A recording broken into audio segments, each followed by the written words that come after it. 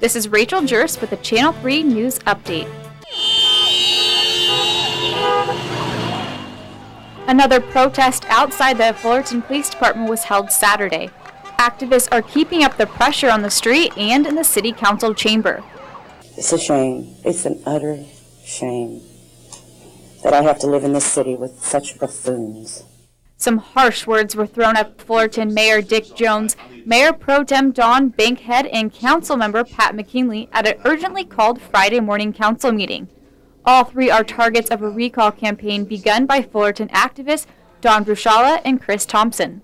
I came here today to let the councilmen know, Pat McKinley, Don Bankhead, Dick Jones, that we are going to be recording with the City Clerk today the notices of intent to recall that we have legally served to you gentlemen.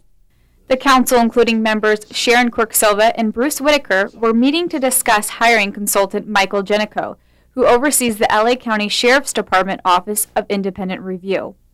The council is expected to approve hiring Gennaco to investigate the Kelly Thomas case next week.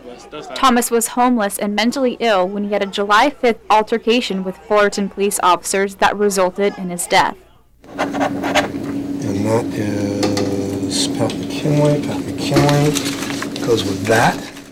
The filing gets the ball rolling on the recall process that will mean getting valid signatures from 15% of Fullerton's estimated 70,000 registered voters. People we spoke to at Saturday protests are ready to roll up their sleeves. We're not anticipating any problem getting that. I think we have enough public sentiment in our favor.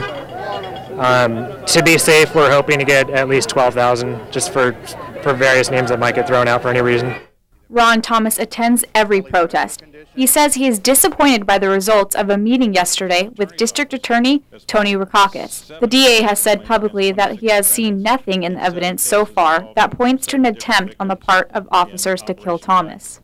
He didn't see intent, but he may find malice. You can still go after indictment for murder with malice, but I needed the DA to understand where I'm coming from on this. Thomas filed a claim with the City of Fullerton, part of the progress for taking the city to court in a civil lawsuit. This is Rachael Jerse with the Channel 3 News Update.